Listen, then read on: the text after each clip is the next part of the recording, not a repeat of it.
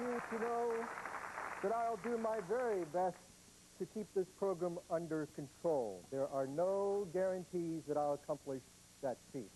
The decade of the 1960s brought a new breed of revolutionary into the limelight.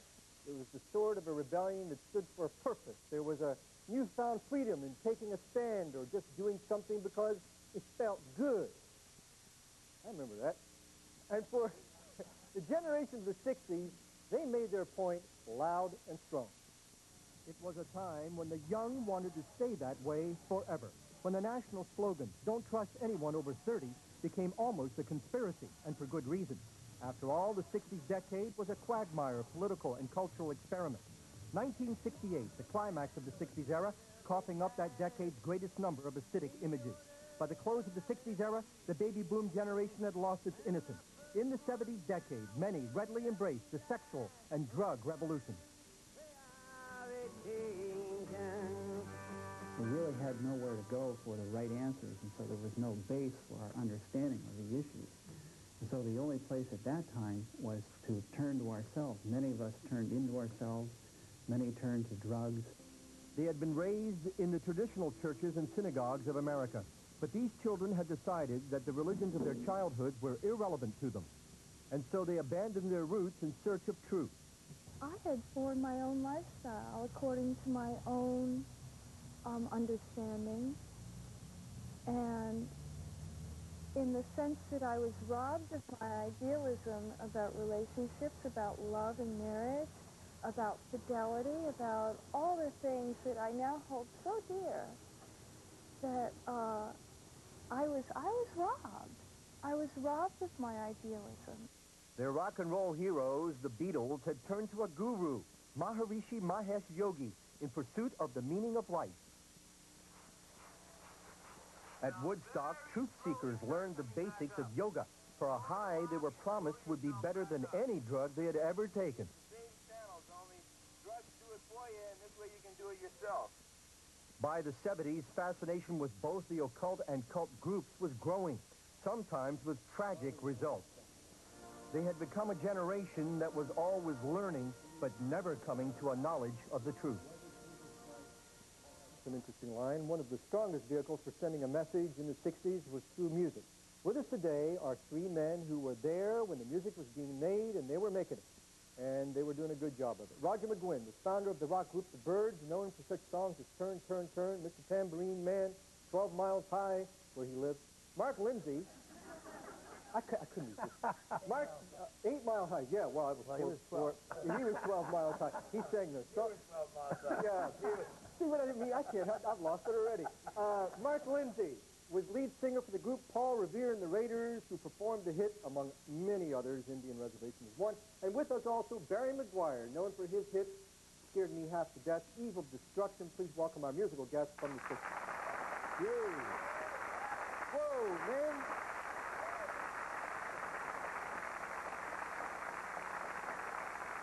Hey, you guys don't look bad for guys your age.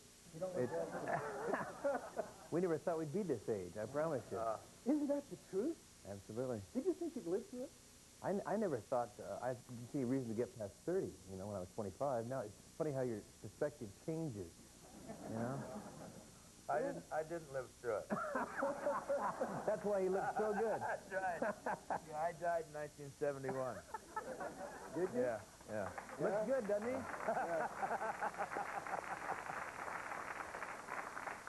I don't know. I think there was a number of us had a death wish back then. I think I did. I went out and did some pretty wild and crazy things, guys. You think so? I think, well, on my part, yeah. Yeah, I well, wasn't go trying ahead. to die. I was trying to live. I was looking for God. I was trying to make people happy with my music. It was a good time. I enjoyed life. I still do. I remember one of your compatriots in music at that time was David Crosby. David Crosby, indeed. And I remember, excuse me, David, for giving away stories out of school on television, but I remember one night we got stoned out of our minds on grass and pills and booze, and talking about these seismic convulsions that were taking place not just in the system of the world around us, but within ourselves and among our friends. When we would sit around and talk about this kind of stuff. Did you experience that, Barry? Were things going on out there in the ozone that we didn't really know what we were touching? I don't know what you guys experienced. I think all of us, had a personal experience. Certainly, I did. I started off in a group called the New Christy Minstrels and sang songs like Green Green and Saturday Night, and boy, it was a lot of fun. And then all of a sudden, I started noticing that people weren't really being honest with me. I'd hear one story in the street, another story on stage, another story at a private party, and when you get one-on-one with somebody, they might almost show you all of themselves, and I would see these different levels of honesty that we all went through. I sang for 2 different presidents at the White House. I, performed on concert stages all over the world, and I started thinking, well, people aren't being honest. I'd see a guy coming on to a girl, and her husband would be coming on to, his wife, and they were playing all these games, and I thought, well, why don't they just quit playing these games and get honest and, all go in the bedroom and be honest with each other. Well, but that was the honesty, wasn't it? I mean, if we're going to love one another, then we're going to abandon some of these traditional values. Yeah, that's true. That's what I say. I couldn't figure out why we didn't, what was the Judeo-Christian morality hang-up anyway? Why don't we just get rid of that and get honest and have some fun? And, my parents, when I was a kid, they said, well, you can't do that. And I said, why not? They said, well, because nice people don't do that. And I said, well, why not? And they said, well, they just don't. I said, well, why? And she says, well, your granddaddy didn't do it, and by God, you're not going to do it. Yeah. Okay. And so I didn't know. So when I hit the street, and I went out and I met people, and they said, why don't we do these things? And I said, I don't know. Well, let's try it. So we tried it. And it was a lot of fun, and nobody got hurt at first. It was very euphoric, very sensual. It was a great time. And so then we threw all the rules away. We looked at our parents, and they weren't happy. They had all the stuff that was supposed to make them happy. They had homes, swimming pools, recreational vehicles. They had all the stuff, college degrees. But they were on Valiums and boozing themselves and divorcing and fighting each other. And so all the kids, we looked at our parents and said, why should we go to school and get like them? Mark, did you go through the whys, too? Yeah, I think he's pretty much hitting the nail on the head. I looked around and saw, you heard traditional values preached to you all your life, right? And you grow up and you say, well, wait a minute, this doesn't seem to be working. Nobody's having, they seem to be, they may be saying they're having fun or this is the way to live, but nobody's really doing anything. It was very hypocritical. Yeah. Nobody was really happy, and nobody really did what they said you were supposed to do. Nobody lived like they were preaching that you were supposed to live. Everybody was miserable. So I think I, like a lot of other kids, looked up and said, gee, I don't want to be like that. Yeah. Roger? There must be a better way. Concur with that? I was growing up in the traditional church, and I rejected it in search of truth and honesty in everyday situations. And was that just, I don't know, it obviously was a mindset of the time. I'm just wondering, what was it that drove us to that as in fact, it was a community throughout the world. People were thinking this way everywhere in our age group. Go ahead. I was going to say, part of it, I think, was the proliferation of communication. When in 1957, when they flew up the first satellite, the 60s, they had now stationary synchronous satellites, and you could talk to people all over the globe. You knew what was happening in China right now. You knew what was happening all over the world instantly. You knew what the kids in Ohio were thinking and doing. And all of a sudden, it was really easy to communicate in this new generation. Okay, and they're still communicating today, and you'll hear how they arrived at some of the truths that they're living in right now. We're talking with Roger McGuinn, Mark Lindsay, Barry McGuire. We'll be right back.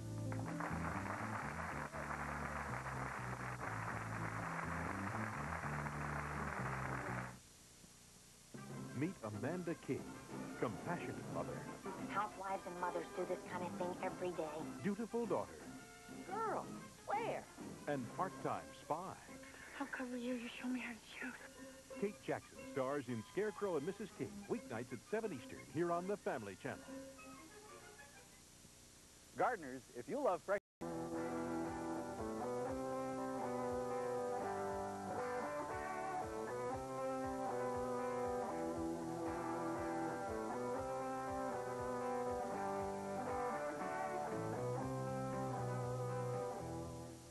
Roger, were you responsible for the granny glasses trend? Yeah, I was. And Oh, thank you, Roger. and you didn't get royalties. Wow, no royalties. Huh? I never got royalties. They were just little glasses, and I wore them all the time. And Picking up in New York. pretty soon they were all over the place, and I didn't get a penny. It was great. Boy, gosh. Now listen, thinking about the music. Someone said that the music was sort of like a soundtrack of our lives. I mean, we lived with it. We, reproduced to it. We danced to it, ate to it, slept to it, woke up to it. I don't know. I mean, and someone says we're going to be buried to it. Do you think that's true? I think that's probably true.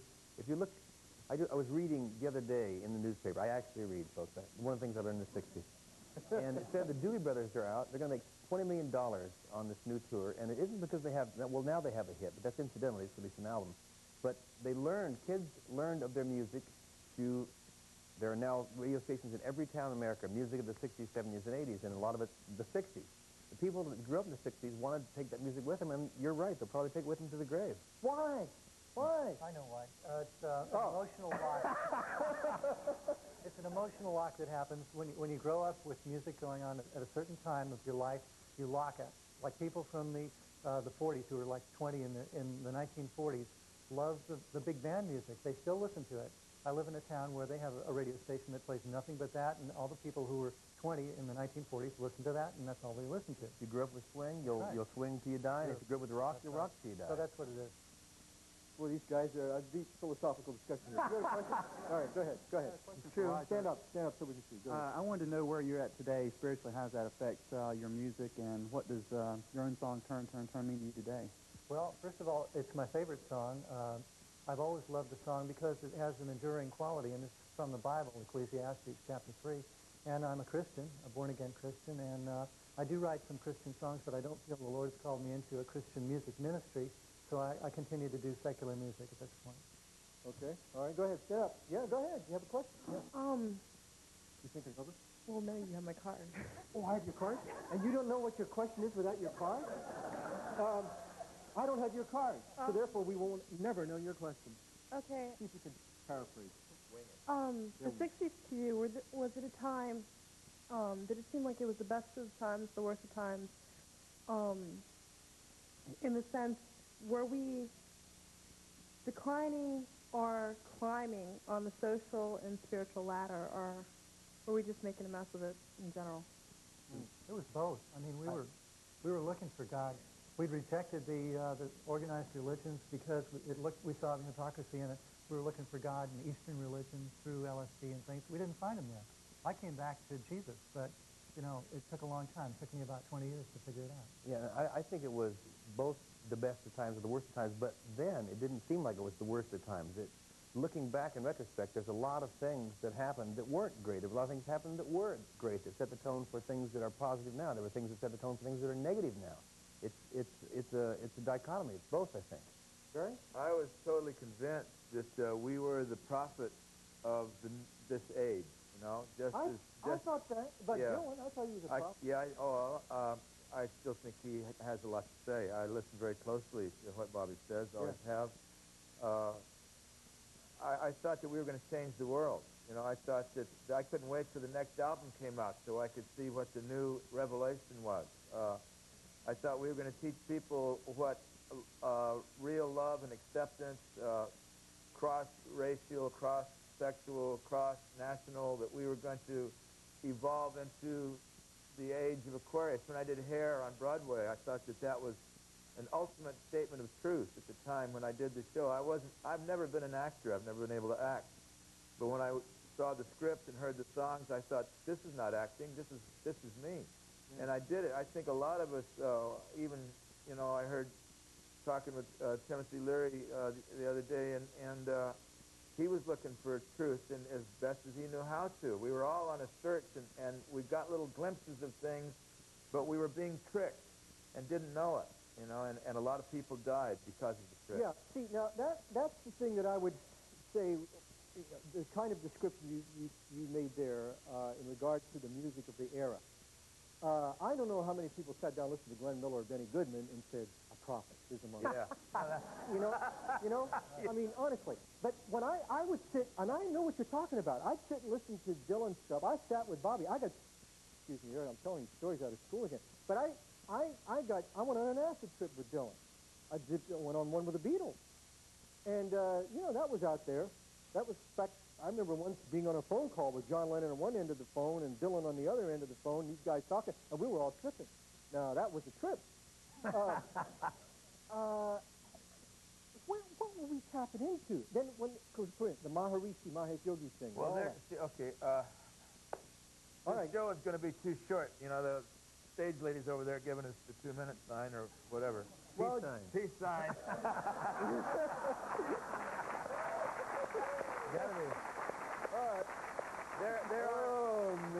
There are absolutely things beyond our natural senses, and LSD, all of the psychedelic drugs, psilocybin, peyote, meditation, fasting. There are many ways to enter into spiritual awareness. But there's a scripture, I didn't know it at the time, but I read a little verse in the Bible one time where Jesus said, I am the only way into the kingdom of God, and if you enter by any other means, then you're a thief in God's storehouse, you know. And so from that scripture, I thought, then there's illegal entry, you know, and we were illegal entrants into the outskirts of the kingdom of God. You know, we were there illegally, and we were catching glimpses of spiritual truths, but because we were illegal entrants and our hearts were perverted, we used the knowledge we gained to more skillfully manipulate people around. I did. I'm talking about myself. I don't know what anybody else did. Yeah. But I used the knowledge that I gained from my spiritual adventures to more skillfully manipulate the people around me. At least I tried to. You know, but there was still a seeking of somehow, you know, I hated war, I hated violence, I wouldn't fight. I said one time a guy's going to punch me out, and I said, well, if that's your trip, man, here's my nose. You know? Well, did he take his trip on your nose? No, another guy saved me. Oh, go ahead. Go ahead. Your question. Go ahead. Yes, there was a lot of music with meaning produced in the 60s, early 70s. Of course, we've seen that everywhere on oldie stations now. What positive effects do you think that music can have in the 90s? Well, a lot of people like to listen to it. It's got some enduring qualities. I think the stuff that's based on good, solid melodies and the things that have things about love and enduring personal relationships in them are still valid. Yeah, they're valid now. Okay, those were the idealisms of the 60s. Are they a reality? We have a couple of other guests joining us, and we'll hit that a little bit when we come back. Stay with us.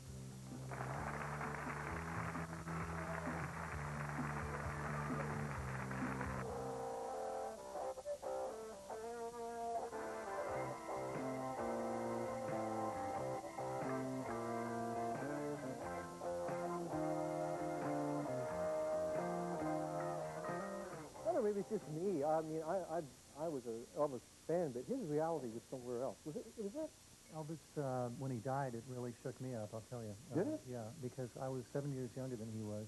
He was 42 when he died, and I was taking the same drugs, you know, Percodan, speed, and all that stuff. And when he died, I went, uh-oh, if I only got 7 years to live, I better make some changes in my life. Oh. Yeah, it's funny. Elvis was one of my heroes. I had 4 heroes, and 3 of them died because they wouldn't take shelter. It was John Lennon, John Kennedy, Martin Luther King, and one died because he had too much shelter. That was Elvis. So it was kind of hit me that way. Barry, any thoughts on that? No, I never did like Elvis.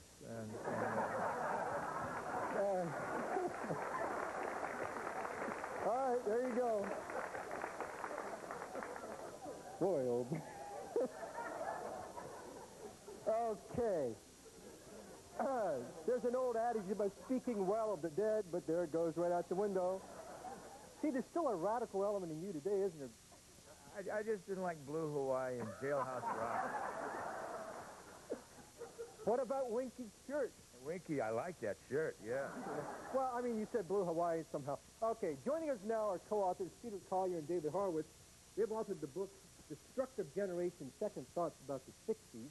Also with us is author and noted speaker Winky Pratney. We'll welcome you gentlemen back to the program. Let me quote something from page 287 of this book, Destructive Generation. And here we go. Boy, this is interesting. Belief in the kingdom of socialist heaven is the faith that transforms vice into virtue, lies into truth, evil into good. For in the revolutionary religion, the way, the truth, and the life of salvation lie not with God above, but with men below, ruthless, brutal, venal men, in whom the faith confers the power of God. There is no mystery in the transformation of the socialist paradise into communist hell.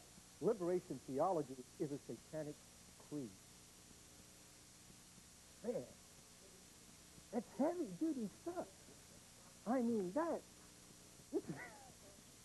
Okay, David, you wrote that. You know, what I mean by satanic creed is literal, because the serpent in the garden says to Adam and Eve, you shall be as God. You eat the apple. It's the knowledge of how to get to the kingdom of heaven, which is not to be given to human beings. But you ate that fruit. You ate that fruit. Oh, I thought I did. I mean, Marxism for me in the revolution was a religious way. That is, we were the chosen people, and we were going to bring a kingdom of heaven on earth. That's exactly the way I saw it. And, I actually was listening to the talk before about the music, and I remember the moment. I remember when George Harrison's album came out. Was it All Things Must Pass? And yeah. I thought he was singing, My Sweet Love, My Sweet Love. Then I realized he was singing My Sweet Lord, and I said to myself, the revolution's over. Why?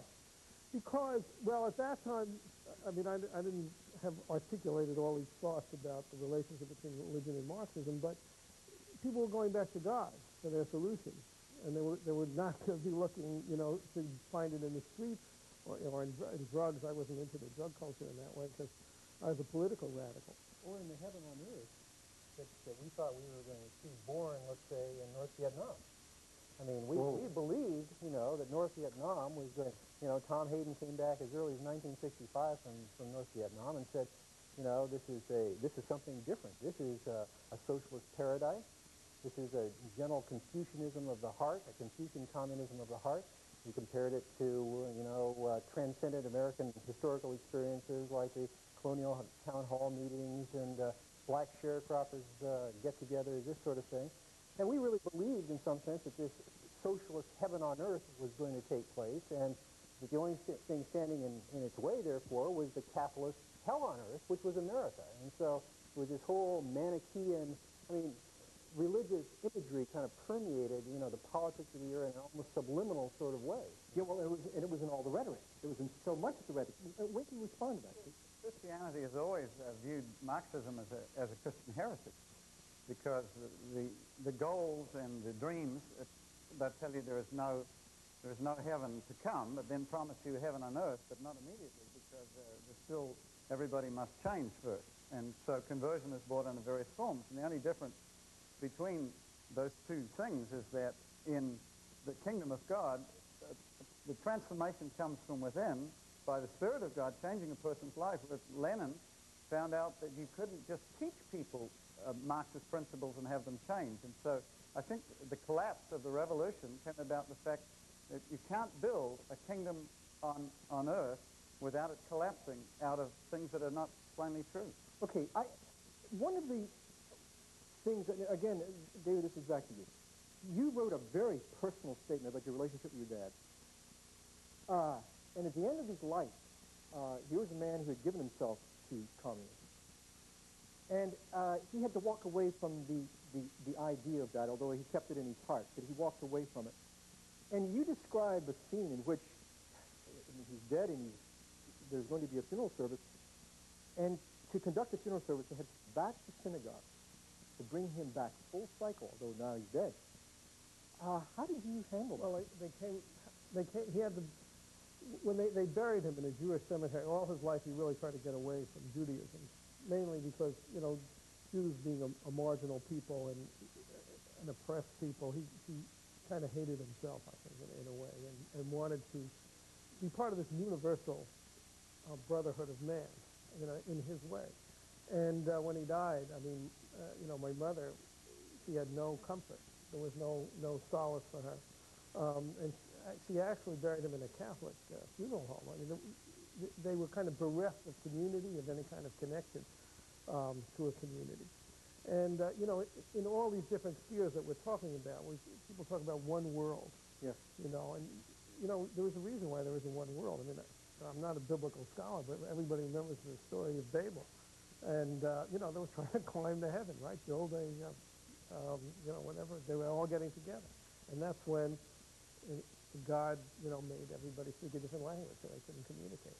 And it's basically because we are human, and we have these failings, and we're, you know, sinful. And another thing that happened to me when I left my politics was that I wished I had been taught to believe in the concept of original sin, a humility before what's possible for human beings to do. You want to be taught that? I wished I had had that as a teacher when I was young. Why? Because it would have prevented me from this incredible arrogance of thinking, you know, we could remake the world. That's one of the real lessons of the 60s for many people, is to kind of come back to truths you can touch, to go away from these kind of cosmic quests that became so trivialized and so vulgarized, and to go to truths you can touch, you know, the love of the child, your children, the love of your wife, the love of the heritage that produced you, these kind of, and settle for some kind of limited truths, touchable truths in your life, and the love of God. We'll be right back.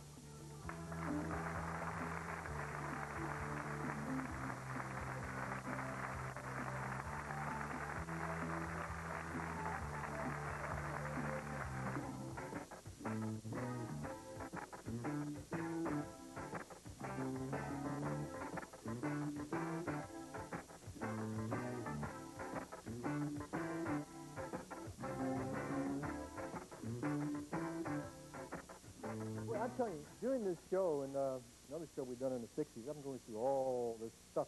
I was at Shea Stadium when they did their concert in 64, whatever. 56, 57,000 people. And we came in, I came in with a friend of mine in a Bentley, a right-hand drive Bentley. It was a mistake in one level because leaving, they thought we were the Beatles. And the people got around the car. We had people with their arms and legs broken, man. The cops couldn't get through us on horseback. It was frightening. I mean, it was mania. It really was mania. You were saying something, Roger, about George Harrison. You saw him there a moment ago. I was at the Beatles' house, and we were all in acid together, sitting around in the bathroom, playing guitars, and David Crosby was showing them Indian music, Ravi Shankar riffs on the 12-string. And I asked George, I said, do you know about God? And he said, well, we don't know about God. And I was interested because he answered in the plural. He said, we. It was a gestalt. It was a group thinking. They weren't individuals. They didn't think for themselves. And about a month later or so, he was into the Maharishi. They all were. You know. Oh, boy. Stand up. Go ahead. I had a question about the music.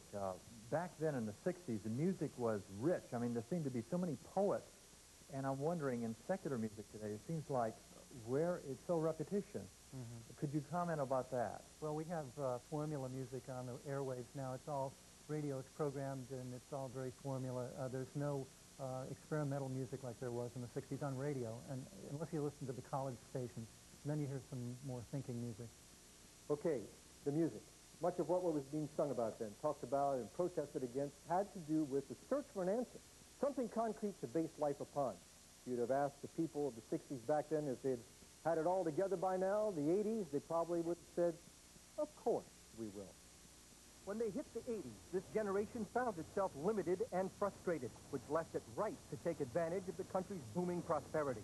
Ironically, many began functioning within corporate bureaucracy rather than against it in order to achieve the values society was saying are desirable and necessary to find self-fulfillment: power, money, position, and glamour.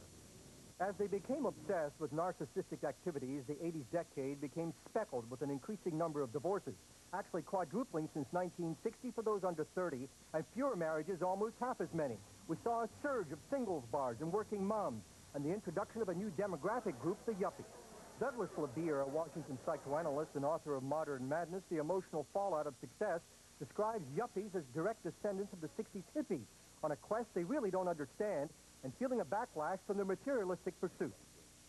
A lot of them tell me, after a 2-hour interview, that while they like the perks of their success, all the yuppie appliances and material acquisition and all that, that they feel hollow and empty inside. And a lot of them end up saying that they really hate their lives. They feel trapped. Some have dreams of being buried alive in a coffin. There's a sense of real entrapment in a life which seems very empty, though materially rewarding. And that was the real disillusionment, finding that there were no answers. There wasn't an answer to what I was looking for. And when you find that what you've been believing in is not true, it's real discouraging. Discouragement hit a high for many as the stock market hit a low on Black Monday, October 19, 1987. Analysts say the dizzying collapse of the Dow Jones closed the 80s and has ushered in our next era. Almost overnight, the baby boomers' fascination with work, wealth, and power has begun to slip, and they appear to be looking in a new direction. Inner peace, peace of mind. More inner, personal goals, I think, rather than a position in society. There are a lot of things other than money that motivate me. A sense of tradition, because I think that we were brought up in a very traditional background. Trend spotters predict that the buzzword of the 90s will be cocooning, staying home with family. They say boomers will get into everything that symbolizes security and stabilization. Recent studies show marriage is on the increase and divorce is on the decrease. The question is, what significance could this apparent return to traditional values have in the continued quest for meaning in life? LeVere believes that many boomers will begin to transcend a focus on self and acquisition in the 90s and yearn to develop emotionally and spiritually. I think the rise of interest in all this New Age stuff reflects a desire for, that whole mystical experience. The urban careerist in our culture has become so alienated from the larger world that they have become hollowed shells of people. And that's why I think there's a lot of longing for some kind of experience that will invigorate one's sense of being alive, of having feelings, of being a person with an interior life. Okay, I'm listening to that, and I'm seizing up inside. You know what I'm afraid of when I hear that kind of stuff? Winky, you can respond to it. I'm afraid somebody's going to steal. I have a real aversion to institutionalized anything. I know I'm working for a company that isn't an institution. It's too new to be an institution, but give it a few more years, I don't want to be boxed into some institutional thing. Am I is that just my typical 60s radical reaction? What am I going through here? Talk to me. Yesterday's radical is today's conservative because he's so busy conserving the things he got by being radical, he can't afford to be radical anymore. Oh, now wait a minute. Hold it. You're saying, what about it? No, that's what we used to say in the 60s. I don't think that, I didn't get conservative by acquiring material possessions. I think you get, conservative by breaking yourself on this effort to transform the world. People who are talking, the kind of sense of emptiness that they have. Yeah. And you understand the risks from, as Roger said, when you get to be 35 and see people dying when they're 42, you understand that, life is transitory. And, you're looking for something else. You're not going to pile up things forever. Okay, right. And because I liked my adrenaline was pumping in the 60s. There's a lot of stuff juicing me. I don't want to ossify in the 80s and the 90s, and I'll be pushing my wheelchair in a couple more years. I liked what this did to me, and a positive side of things because I had a vision, I had a dream. Yeah, it may have been idealism, but it drove me. Yeah. All right, Scotty, I think we could have been watching that clip in the 50s. Because it seems to me like this recycling is coming back, and I have great hope for the next generation that they will have a new set of dreams. If we can give them real absolutes instead of the fake, shallow optimism we've had in the 80s, the 90s people are starting to think again. Okay, when we come back, we'll let you do it. Yeah. Okay, he says there's danger, but okay, how do we get people radical, mobilized again in the right way? Is it possible? Barry may or may not think so, but we'll be back. Stay with us.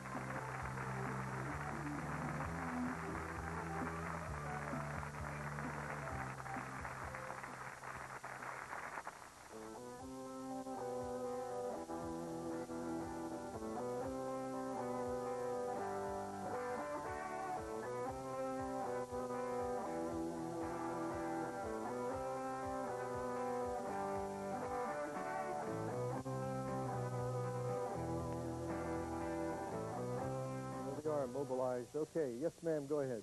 Well, I saw myself in there when they were Was having... that you? Yes, in the Chicago convention, and we went back to the land, And there was a sovereign move of God across this nation around 1972, and a lot of us became Jesus freaks.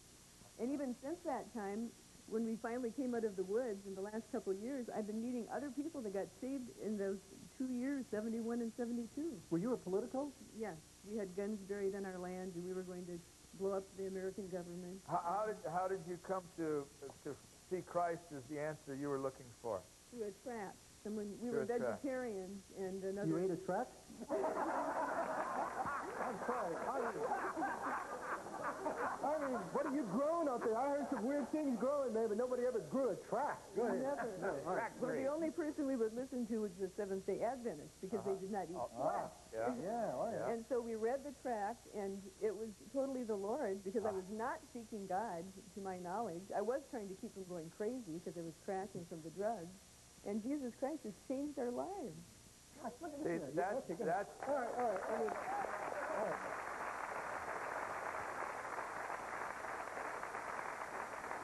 See, that's what I was referring to a minute ago, Scott, when I said there's a danger. See, there are millions of people. The clip of film we saw of people sitting there searching for God, opening their hearts, opening their spirits. And one of the things that kept me from Christ for so long, one of the things, was the shallowness and the hypocrisy I saw in Christianity, you know. And I think at this day that we're hanging in right now, there are millions of people who've gone full circle and coming back to spiritual searching. Most people think that the New Age group are pagan people, but they're religious people.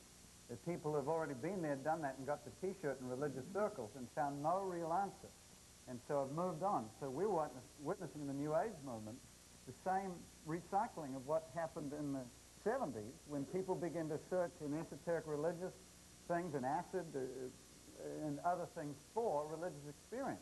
And I believe the exciting part about all of this is that I think we're on the verge of God doing what he did then again in a much greater level. Much greater way. All right, yeah. for the person who may be sitting out there right now and watching this, and he was a pragmatist who is, who's a political, whatever, how does he tap into that? Or if he is God conscious, if you will, how do you focus it? How do you reach that reality? Roger, I mean, Well, I think that, as Barry said, we have to be more transparent as Christians. You know, when somebody asks us why not, we have to give them a good reason.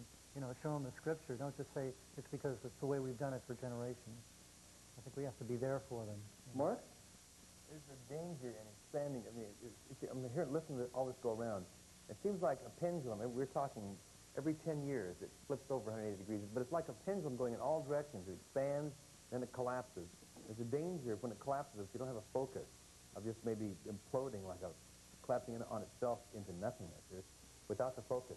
One important thing that you brought out was that we need to realize that the consequences of where we are in society is come because of our own failure in sin.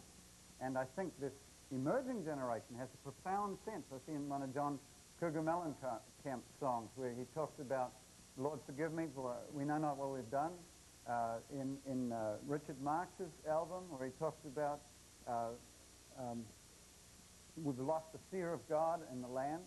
And I think in the emerging generation of kids, there's a profound sense we've been born in an evil world, and the only way to see change is to deal with the problem of human evil. All right. Bottom line is for me then, Barry. Just pick it up from where he was. Well, I'm really, whereas there is the danger because there's a lot of violent spirituality around, but there is also, we stand on the brink of one of the greatest revelations of truth, because the more evil society becomes, the more obvious and beautiful the simplicity of the teachings of Christ become. Okay, but the darker it gets, the more easily it is to see the truth of love and transparent compassion, honesty of Christ. All right, what's going to prevent me from being deceived again? Hey, we are. Mark? Being deceived, man. The last We don't get fooled again. By their fruit shall you know them. You know, if you look and taste the fruit and look discerningly enough, you can't be fooled again. You believe that? Every man has to find it within himself. But if you look hard enough and really ask the right question, look inside, and go one-to-one, you get the answer, I believe. All right, Roger? I think you have to leave it to the Spirit of God to convict people of that and bring the reality of Jesus into their lives. Yeah, but you know, I've got to tell you, I heard a lot of voices. Yeah. I mean, I heard a lot of voices telling me, this is the way, you know, and I go that way, and I go this way. It's like Dr. Timothy Leary. I listened to the man. I dropped the acid. I caught a glimpse in the eyes of a man on the streets of Hollywood in 1969. He was sitting there, and he had a big chain around his waist, and he was chained and padlocked to a cross. And I was working at a club called the Whiskey A Go-Go, and I came out with my head spinning from the music and the drugs and the adulation and all of it. And here this guy sitting there, and I looked at him, and what I saw looking at me was transparent peace. I'd never seen it before. There was no condemnation. There was just compassion for me. I saw his concern for me, and I caught a glimpse of Christ in that man that I'd never seen in anybody before. I'd been to the transcendental meditation classes. I'd done all of that. But I saw something here of honesty and humility, and it captured me. Tell him what he said. So I asked him, I said, what's happening? And he looked at me and he said, Jesus. That's all he said. All right. And it terrified me. I ran down the street, around the corner. All right. Yeah. The middle of the journey. Peter, life's not over yet. That's right. There's much to come. Huh? You still inquisitive? Absolutely. I think that the best is yet to be. Grow along with me, the best is yet to be. Absolutely. All right. Okay, and what about you, David? I'd say to this question of, you know, could it happen again? I say beware of apocalypse and apocalyptic. People who think the end of the world is at hand, because that's the moment in which you will break all the rules and, you know, you'll do anything. And I think you should, you know, it's this humility thing again. And what Peter said before is very important. It's the touchable things. I mean, we have, you know, we have a great country here, and, you know, and we have to defend it. You have families. You have to nurture them and make them grow. You know, your fellow human beings around you. You got to respect them. And that's the thing about the 60s to be wary of it. And the 60s, in retrospect, the half-life of the 60s is this apocalypse. It just seems that if you can just, you know, break through that final membrane, you can find the final truth. I mean, it's just settling for some human limits is, I think, important. I just say to you, gentlemen, thank you very much for being on the program. And it is a little statement that was made by Christ. You're not far from the kingdom. And Winky, is that what they're saying here? Just tie it together for us. Yeah. In all of the darkness that we have inherited, there is great hope for some real light and optimism. I'm excited because, as Barry said earlier, the darker the light gets, the more bright the light shows. And I think this next generation of kids both feel they've inherited the wrong of the past and they want to start again. And I think it's time that we learn from the past and not repeat it. Okay. For all of you, for all of us on this program, these gentlemen have given their bottom line to you. In a moment, I'm going to come back and I'll go below the bottom line. Stay with us.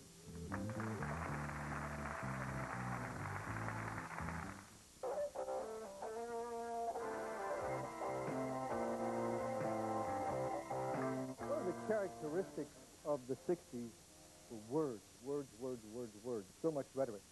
There are many kinds of voices and many kinds of all sorts of words in the world, none of them without significance. It's just sorting it all out. And that's what one of our guests said a moment ago. It is going to take some discernment on your part. Rhetoric or reality? And with all of that in the 60s as well, and as I mentioned a moment ago, one of the hallmarks of the 60s is the distrust of institutions. This certainly applies to religious systems that denote ecclesiastical hierarchies rather than interpersonal relationships. The reality of the future and the drumbeat of the moment is a spirituality that is pragmatic while at the same time being supernatural. For instance, the sick, the lonely, the disenfranchised don't need to be told, be warm, be filled, here's $5 and God bless you. They need a friend, they need a meal, they need someone to wash their wounds, and a commitment, a sacrifice. That's the story of the Good Samaritan. Now, that kind of a sacrifice will cost something. It means that I, myself, me speaking, I won't just speak for the plural body of people, as George Harrison did, but it does mean that I will set aside my selfishness and my self-interest and seek your good at my expense. That's love, and it has spine. I haven't arrived yet, so don't press me on it next time you see me. It is free, this gift, because the price was paid 2,000 years ago. Embrace it